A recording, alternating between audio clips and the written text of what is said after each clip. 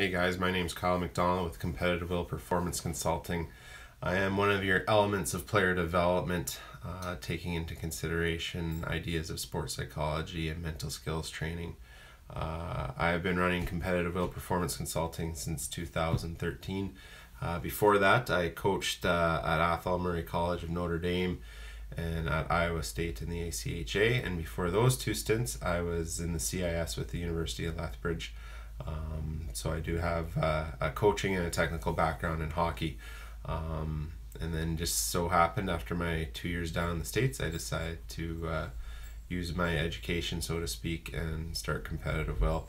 I hold a master's in sports psychology, and then I'm currently on the 10-year process of finishing my PhD, revolving building the resilient athlete and positive youth development. So currently right now through Competitive Will, I work with 40 individual athletes in a variety of sports and 9 organizations. I would still say the majority of my business is in hockey, probably 50 to 60%, followed by another 20 to 30% in curling, and then, like I said before, a wide variety of sports after that, anywhere from saddle bronc to kettlebell to equestrian. Been fortunate to work with a lot of athletes, and anywhere from 13 years old to professional athletes, amateur, provincial, national, Paralympians. Been very fortunate to see a lot of performance and ideas of high performance up close and personal. So that's kind of what I'm hoping to portray to you. I think one of the tough parts about sports psychology is that it's such an intangible. When I say it's intangible, I mean it's hard to put a measurement on it. If you easiest example, if you're looking to lose 10 pounds, you might do you'll weigh in 1 week, and then in a couple weeks you'll weigh in again. You'll maybe hire a nutritionist, a strength and conditioning coach. You'll get some numbers, and then hopefully those numbers start to improve, and then all of a sudden you're saying, hey, you know what, I am on the right track here. Sports psychology, mental skills training is different because it's a human element.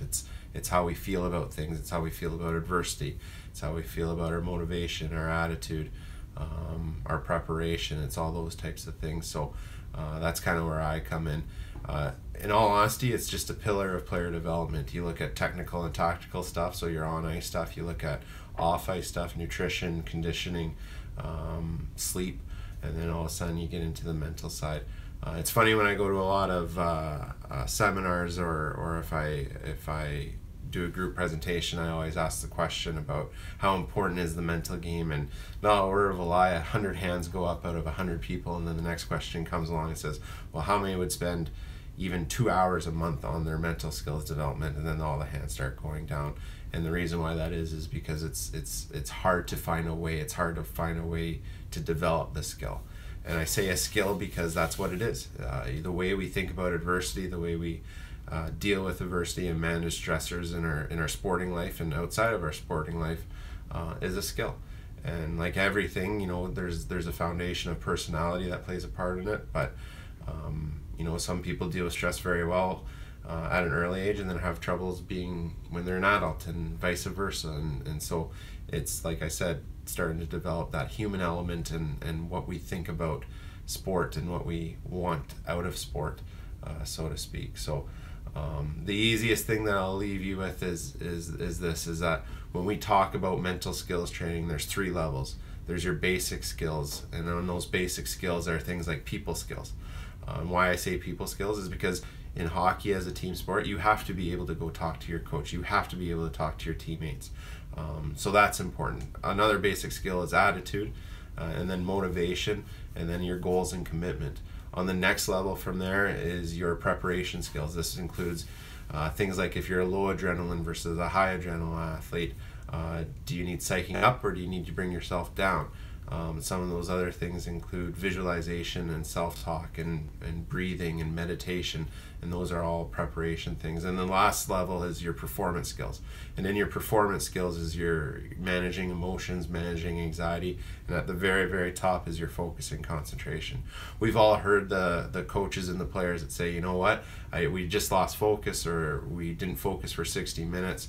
And that's why, and the reason why they say that is because focus and concentration is the hardest mental attribute to attain for a certain level of time. Think of when you're in school and you're in math class. I would be hard pressed to find someone who's 100% focused for that full 60-minute math class. With that said, though, those skills like visualization, self-talk, and those things can bring you back into the area of focus and concentration, which helps you manage the anxiety and the emotions and stuff like that.